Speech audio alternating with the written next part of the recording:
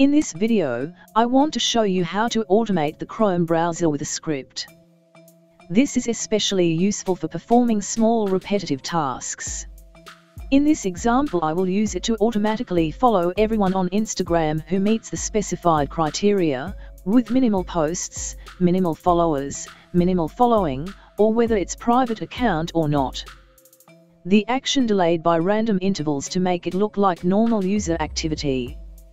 You can download the complete ready-to-use script from the URL in the description, and you should watch this video until the end so you can understand how it works. Welcome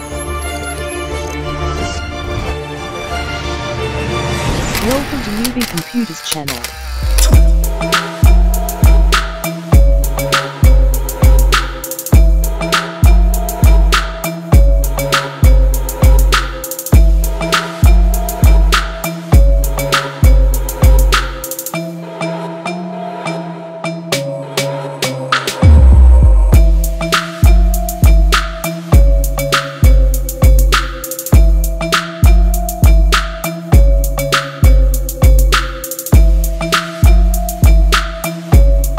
After you download, extract and load it into Chrome or Edge browser.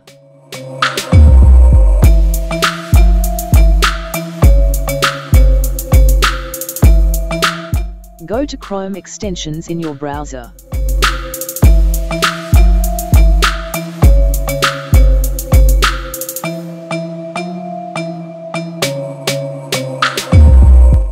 Ensure that the developer mode checkbox in the top right hand.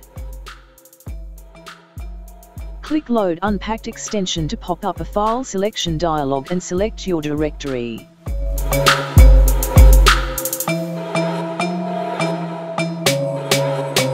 If the extension is valid, it will be loaded up and active right away. Ensure that the enabled box next to your Chrome extension is checked. Now go to Instagram page, make sure you're logged in. Reload the page to make sure the extension is loaded properly.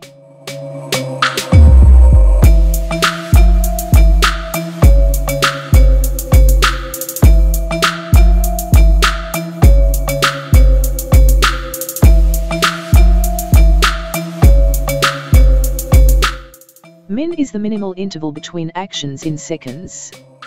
Max is the maximal interval in seconds. Limit is the max accounts to follow. If we reached this number, the action will be stopped. If you want to follow private account, then you should check the follow private account checkbox. Posts is minimal posts of account to follow. If the post count of the account is less than this value, then the account will be ignored. The same applies to the number of followers and following.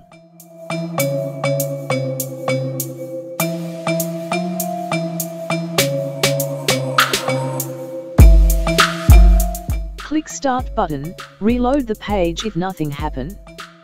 The script will start working according to a predetermined random interval.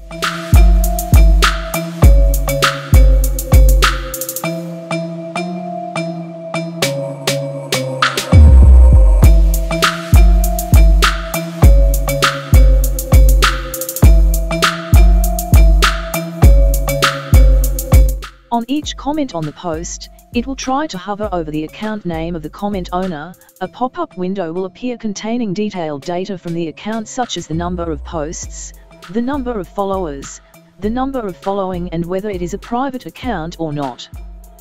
This data will be used as a reference whether to follow this account or not.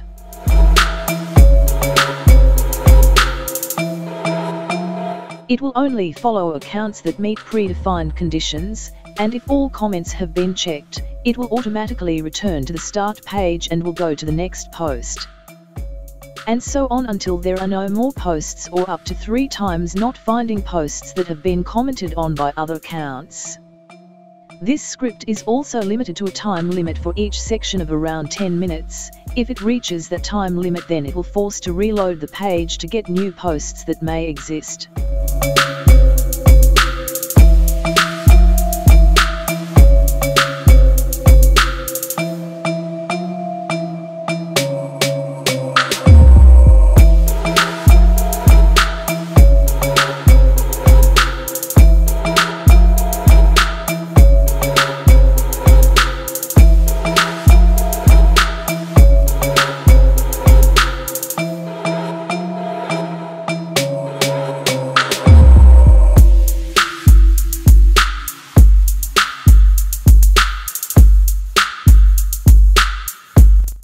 As you can see, the script stops at a predetermined number.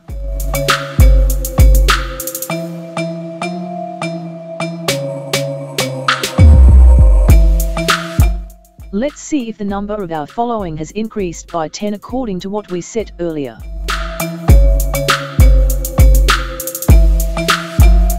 The number of initial following is 55. The number of following is now 65, meaning that the script has worked as we expected. The first thing to do is search for posts from the Instagram start page. Right-click on the Post section box and click Inspect to bring up the developer console. It can be seen that each post is delimited by an element tag with the name article. We will look for this tag as a post section marker.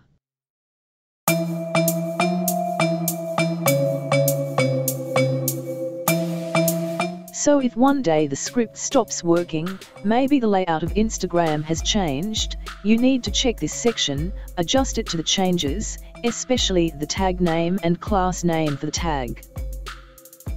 Then we check whether the post has a comment. If there is, inspect the link from the comment to find the data element.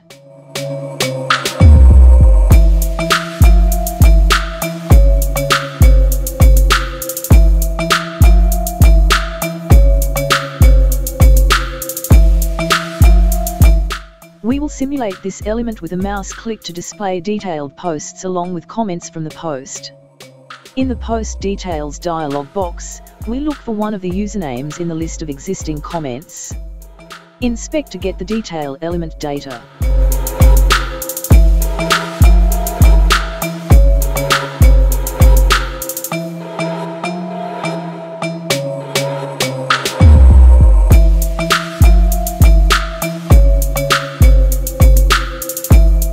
The same method is needed to get the data on the number of posts, the number of followers, the number of followings and whether it is a private account or not. The difference is that you have to hover over the username of the comment to bring up the pop-up details of that user.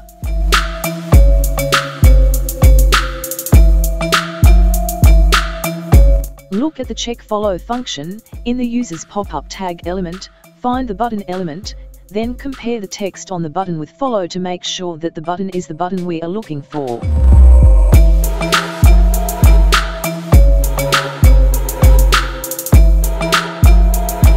Next we find all span elements, iterate one by one, take the relabel attribute from the span element, compare it with the text private account to make sure the account is private or not.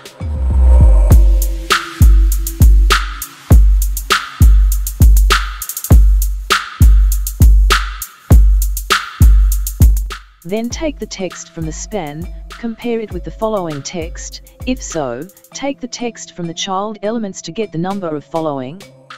Use parseflow to convert from text to numbers. Use the same method to find the number of posts and the number of followers. With the data that we have got, we will check whether the data meets the criteria to be followed or not. This code checks if the account is private, and if the follow private option is not set, the account will be ignored.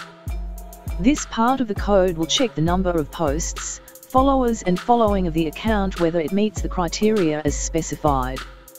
Next, if all the conditions are met, the script will call the click function on the follow button found at the beginning of the check follow code. So, that's a little explanation about how this script works, so you can modify it if one day this script doesn't work anymore because of a layout change on Instagram. Or even if you want to add new functions you are free to modify the inject.js script. If you encounter a problem or you have a question, please leave a comment. Thank you for watching this video, hopefully it can be useful.